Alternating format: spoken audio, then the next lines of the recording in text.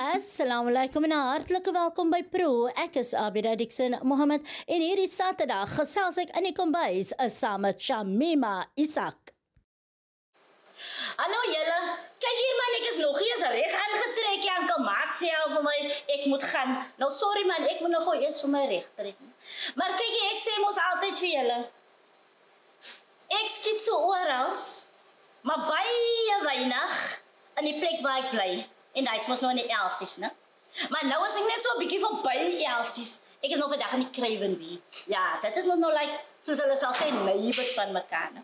En weet julle met wie gesels ek vandag in die kombuis? Met Shameema. En sy is toch pragtig en so skaam.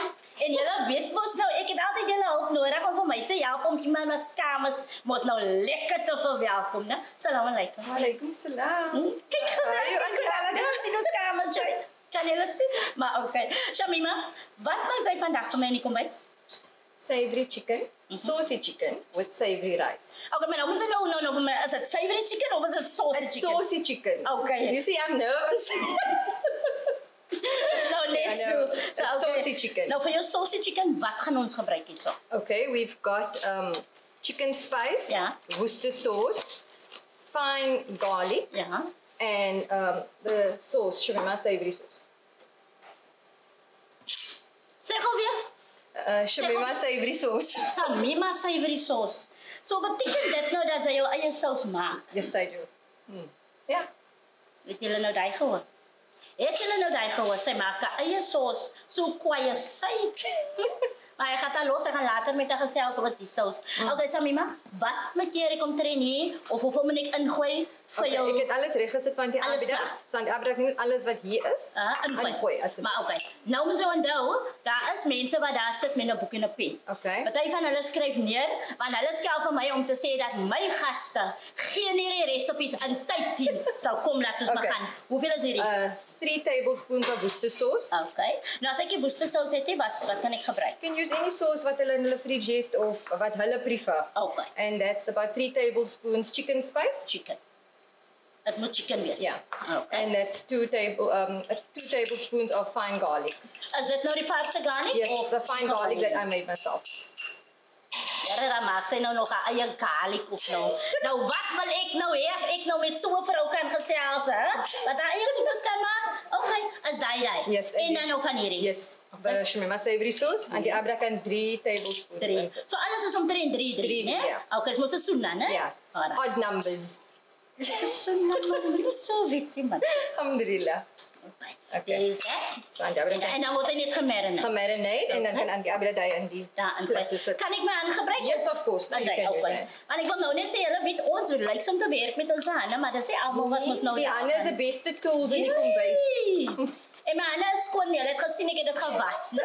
Ja, ek het dit gewas. Okay, maar nou moet die marinade dinge se nou eers nog 'n bietjie staan of yes, normally gewoonlik so 'n uur. Ja. The chicken can stand for about an hour and then you put it in the oven on 180 for about 45 minutes. All depending on how fast your oven is or how slow your oven is. Ja, ek het 'n baie stadige oond, moet jy nie worry nie. So as hy 45 minutes in 'n vinnige oond is, seker maar nou. Okay, is dat okay? Yes, that's perfect. No, that's goed genoeg. Maar ek moet sê hou van die sauciness daaronder, né? En dan gaan hy hier in. Okay. Niks onder in nie, net so. Ja, net so. Net so. Okay. And there you go. Add some oil onto this. Want die Abidah spatula gebruik jy nog olie om oor te gooi? Ja, die Abidah kan die uit die saus. There you go. You can just add the oil to the top. Okay. And then you put it in the oven. Alright. So. Sy laat my weer hier vandag, jong. Maar sy is reg na ander tye laat iemand vir my nou lekker staan alleen nie. So, net jy moet nou sê hoeveel net. Ja, nee, net bietjie oor en dan kan ons dit net. Okay, that's fine. That's fine. There you go. Nou Shameema, waar kom jy nou aan die lekker resep nou? Van my mommy, because she taught me how to make the sauce. Okay. So yeah. Alright. Maar dat mos nou die ding. Mammies mos maar altyd daar om te leer. Mama's mos ook altyd daar om te leer. So hoe kan ons te verkeerd gaan, want dis mos 'n generation agter generation agter generation. Maar ek kan nie kos gemaak het voor ek getroud is. So mamma het my geleer, my skoonma het vir my geleer om kos te maak. Wag gou julle, laat ek gou deur reg kry. Nou as sy nie kan kos gemaak het toe sy getrou het nie. Wat het die man die eerste aan geëet? Eerste aan sy ma se kos. Okay, ons los dit net daar. Julle kan ons nou relate to daai. So okay, ons los dit gaan daar. So. Okay, so Shameema, waarna toe gaan hierdie? Put this in the oven. Anyone? Yeah. Kan ek aan Let's put it in. It's on 180 for 45 minutes. Okay, en daar gaan hy. Shameema, kan ek 'n stukkie papier kry man? Net my handjies mos nou afvee man. Hè? Okay. Maar ek moet sê ek lyk so om die stories te luister van wanneer die vrou nie kan gekook het nie. En het lyk vir my dan op party mans, hulle sê gehoor wat hy het ons hy nie kan kook nie. As hulle wil hê, wil hulle jou hê. Hulle weet die kokery kom agterna. En vandag is hy nou 'n bobaskok. Oei, okay. Maar kyk hier so gou voor ons gaan vir 'n breek. Kan die man kook? It's actually his forte. Hy lyk om in die kombuis te werk. 2 jaar terug COVID het hy vir ons biryani gemaak van scratch. In COVID. Yes. So hy lyk om in die kombuis te wees, but he's camera shy, so. Laat ek gou vir julle sê ek skinne van hom voor hom. Hy sit net daar agter die. Hy sit net daar so. Sit hy so. Hy hoor elke ding wat ek sê. En hy kan nou sommer sien as niks moeilik iets. Glad nie. Sy kyk net vir my aan en ons twee gesels asof ons mos nou gou skinne van iemand, you know? Julle ken die hy storie. Net so. Okay, Shameema, nou die hondes en die oond. Wat gaan ons as ons nou gaan vir 'n breek, ons kom terug, wat gaan ons doen? We're gonna make the savory rice. Okay. And Savory rice. Yeah. Okay, that is with the mixed veg and the plain rice. Yeah. And we'll steam it on the stove and we'll cook everything ready. Keep it all ready. Alright. Okay, julle bly gou ingeskakel. Wanneer ons terugkom, gaan ons nog verder gesels, want ek is nou nog te doen met haar wat hy kan gekook het toe sy trou nie, maar die man het haar nog altyd gevat.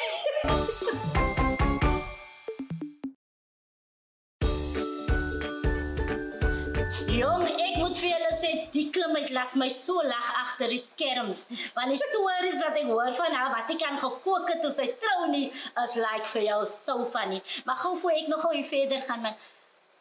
Wat gaan ons nou gou verder maak? Ons gaan nou gou die savory rice maak. Ja. With the mixed veg.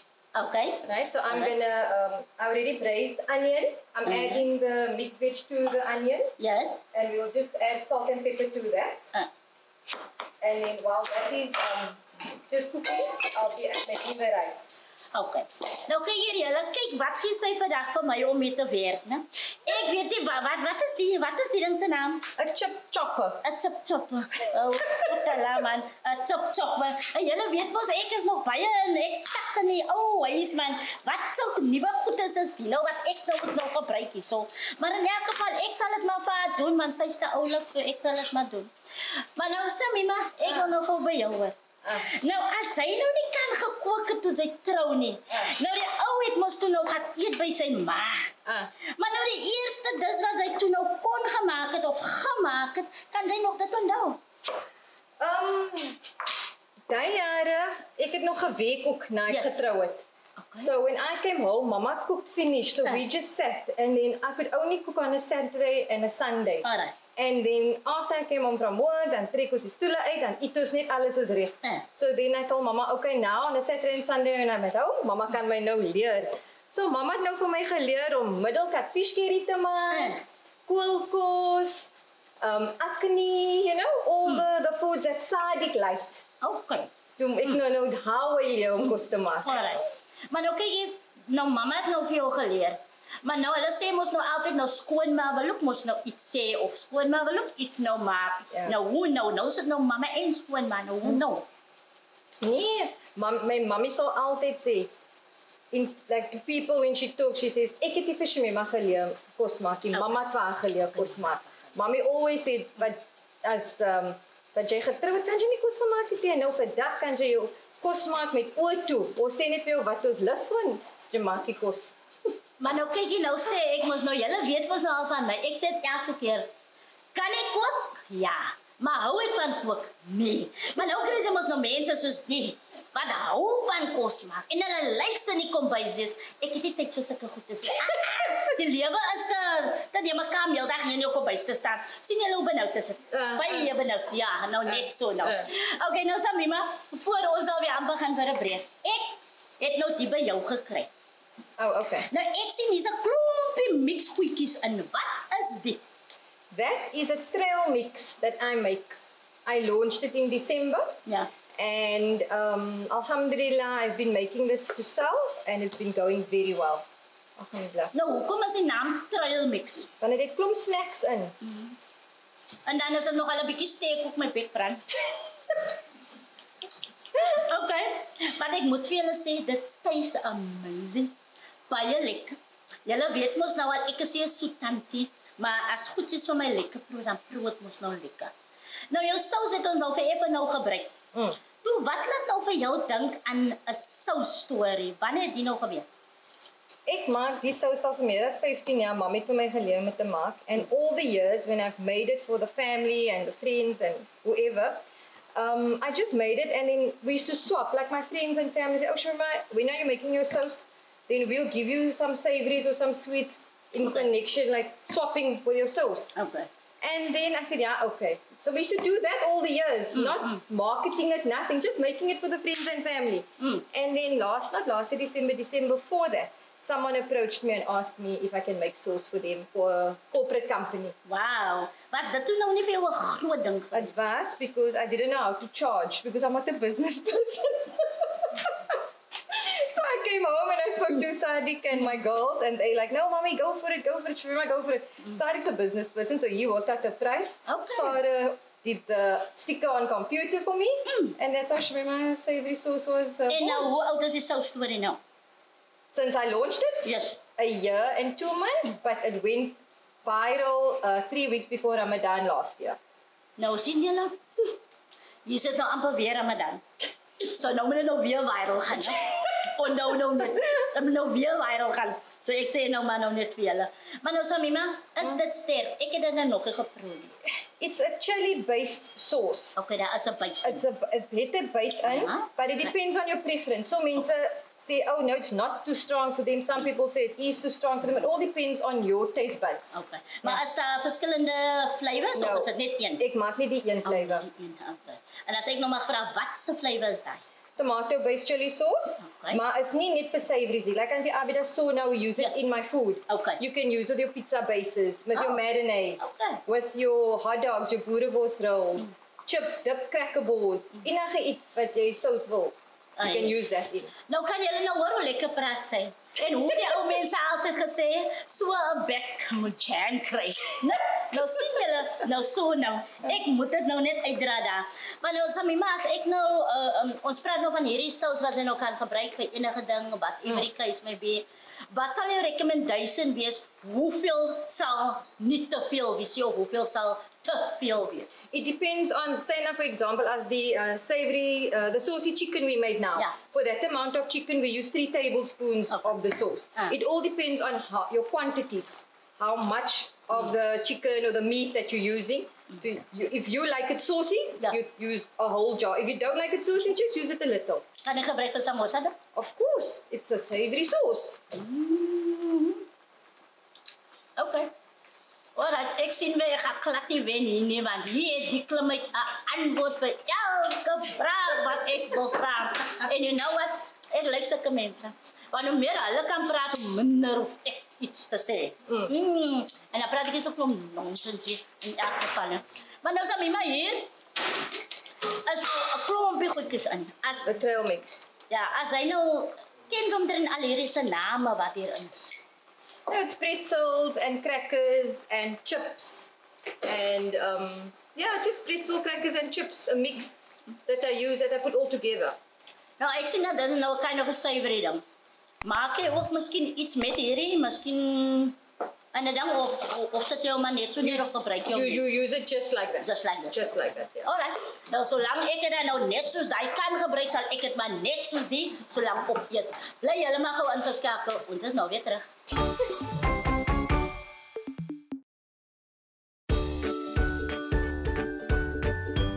Nou ja, julle het gesien die hoender wat sy gemaak het, nee, wat ek gemarinate het, is in die oond. Sy het dan 'n savory rys gemaak. Hy is daar klaar. So nou maak sy vir my nog ietsie hierse. Nou Shameema, gou, wat gaan sy nou vir ons maak? I'm gonna make pata cups. Wat sê jy? Pata cups. Patakap. Yeah, it's like As die pittige kap in die pad. no, die blare is in die tuin gegroei, né? It's like a spinach madumbi leaf. Okay. Right? It's a spinach leaf. It's a savory. You get it at shops. Some people grow it in their gardens and some people just buy it ready-made. Nee, maar die rede is hoekom ek nog vind, dis die eerste keer wat ek dit sien. So ek ken nie dit nie. Oh, okay. Ek ken nie dit nie. Oh, okay. So this is the pata. Ja. So I cut it up and I put it in foil cups, in a pastry cup. Okay. Okay, so I'm going to layer it. Yeah. So there's a few layers. So the first layer is your foil cup. Your second layer is your pastry. You can use any pastry you're familiar with. Then you put in a piece of madumbi leaves, pata leaves, or spinach leaves, and then a dollop of sauce, the Shameema savory sauce. Okay, maar as ek nou vir Shameema het, kan ek nou sommer vir Abidah opsit. Exactly. Abidah savory sauce as well, that will do. Then, and the Abidah is busy with the mashed potato. So sit vir my mashed potatoes gee, en in hierdie mashed potatoes, julle weet hoe om mashed potatoes te maak, maar die aardappels, botter, melk, sout is hier in. Niks peperie, dit is hoe sy het verkies. So okay, Shameema, daar is jou mashed potatoes. Nou luister, ek wil gou vir jou 'n tipie gee daar man. As sy weer miskien mashed potatoes gaan maak en sy gaan dit nie onmiddellik gebruik nie, né? Okay. Kan sy dan 'n eier ingooi. Oh, okay, wow. Die eier hou dan die mashed potatoes sag. Whereas hy dit nou maak of vanaand of wat ook al, maar die eier hou vir hom heeltemal sag. Onthou dit nie? Okay, So onthou net. That's great to know. Ja. So nou dan het hy my nog werk gegee as aardappels. Wat maak ek hier? You need to marinate that just with barbecue spice. Okay. Because that's going into the oven. Ja. Alright, daar's 'n bietjie melk en daar's jou ander goedjies. Dan moet nou net gou weer vir ons mense remind wat gooi sy als hier wat sit sy als hier in, hoor? Okay, so then I put the layer of mashed potato on top. Ja. And then I'll just sprinkle some cheese. Yes. on Enige top. kaas. Enige kaas. Goed. Okay. And then just if you got papa bites, even if you got any chips, just for some crunch. Like maar that. soos baie mense sal nou broodkrummels gebruik en gebruik Yes, maar nou sommer just daar. that. So you repeat the process for all your cups, yeah. So on the Abidah doing Ek that. gou vir my dopie, laat ek gou sien. That's fine. It's just to That's fine. sprinkle the. En dis barbecue spice. That's barbecue spice. En dan word hy net weer gemeng. Just mix it, and then we're gonna put it in this tray in the oven. Okay.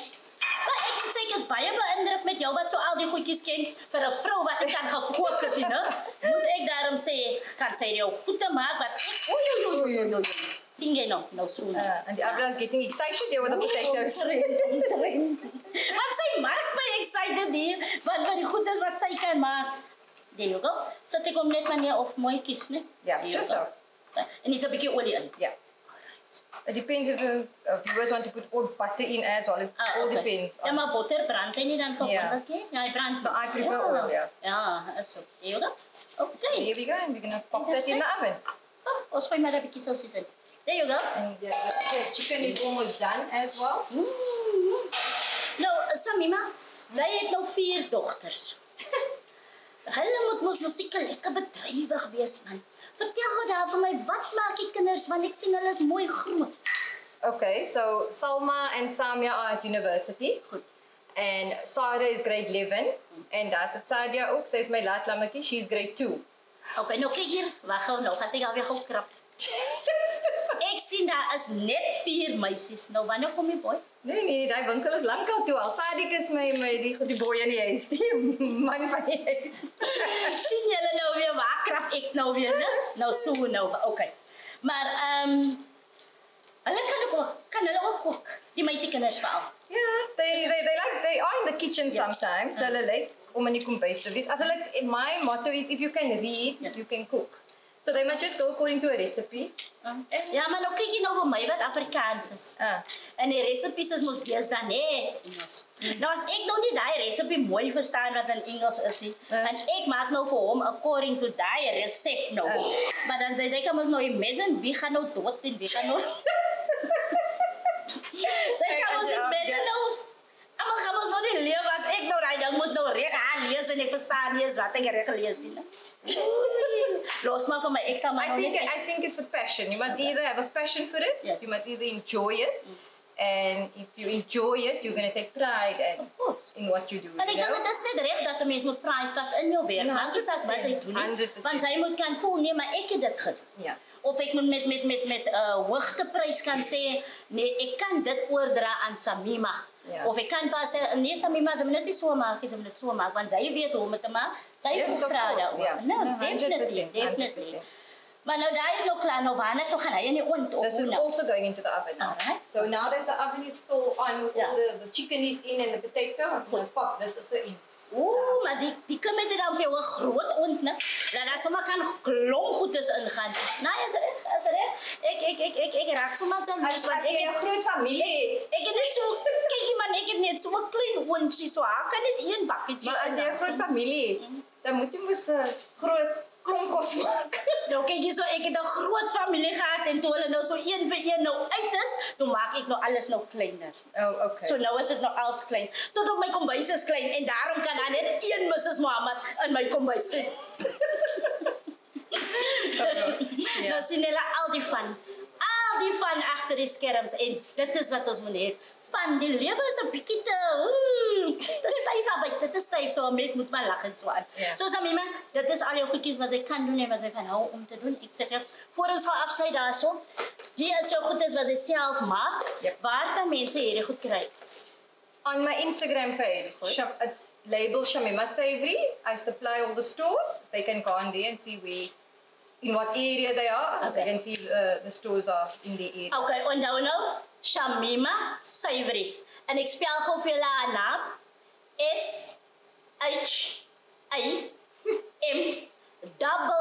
S-H-A-M-E-E-M-A. Né? Shameema. So Shameema's Savories. Yes. Dit is waar jy vir kan kry. As Instagram die enigste plek? Social media, Instagram and WhatsApp. Okay, alright.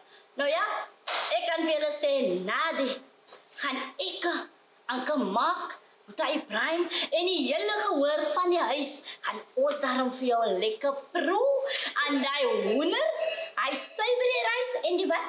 Buttercups. Die buttercup. And roast, not buttercups, buttercups. Nou sien julle, wat weet die mol van kaas? Nou so nou. Nou julle gaan geskakel, ons is nou weer terug.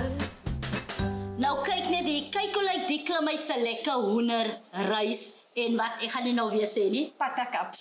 Buttercup, nie 'n buttercuppie. Okay, there you go. Nou Shameema, skep so vir my gou 'n klein bietjie rys. Sure, En no dan problem. 'n stukkie hoender, laat ek net gou die proe weer kan doen. Daai is oor genoeg.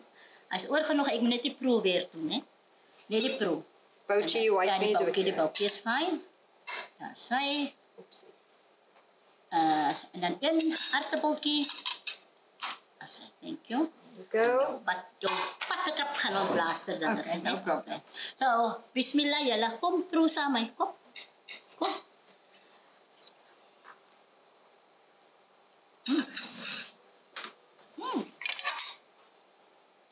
Julle weet mos, geel rys, of savory rys, of jeera, of dania rys, maak nie saak wat se rys nie, mos altyd lekker, amazing, in flavor, né? There you can see, heeltemal amazing. Shukran. Nou, ons het nie baie tyd om te proe nie, so nou moet ek maar proe aan elke stukkietjie. So nou tot die aardappel. En hier is net barbecue saus, spice oorgegooi. Nice and crispy. Lekker sag van binne. And that is like amazing. Maar as nie aardappel in is nie, sy gaan hom sommer wil eet.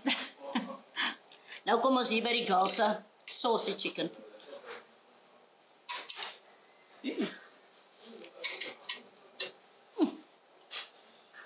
Ek kry dadelik daai sojasaus. Net soja? Kry ek dan? Woeste. En die Abidah het te veel gelag. Sien sy nou weer, sien. Maar ek kan vir julle sê, mense, ek maak nie vir julle grappe nie. En julle weet mos nou al, as ek al meer as een keer geproe het, nie, dan is sy mos daarom nou eetbaar. Niemand gaan dood nie, almal gaan nog leef, né? So okay. Alhamdulillah. Very, very nice. Dit is iets wat ek sal doen, en like a change van hoe ek my hoender maak. definitief sal ek hom probeer in 'n ander kind of flavor. Okay. En Habie veral eet jy hoender, hè?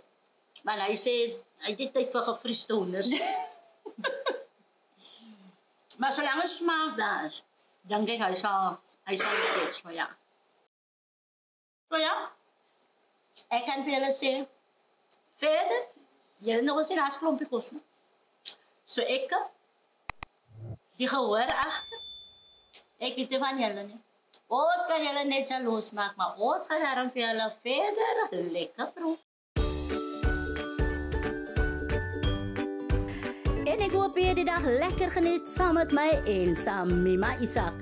Tot volgende keer, mooi bly. Ek is Abidah Dixon, Mohamed. En volgende week gaan kuierek in die kombuis vir 'n koelfilm. Slamang.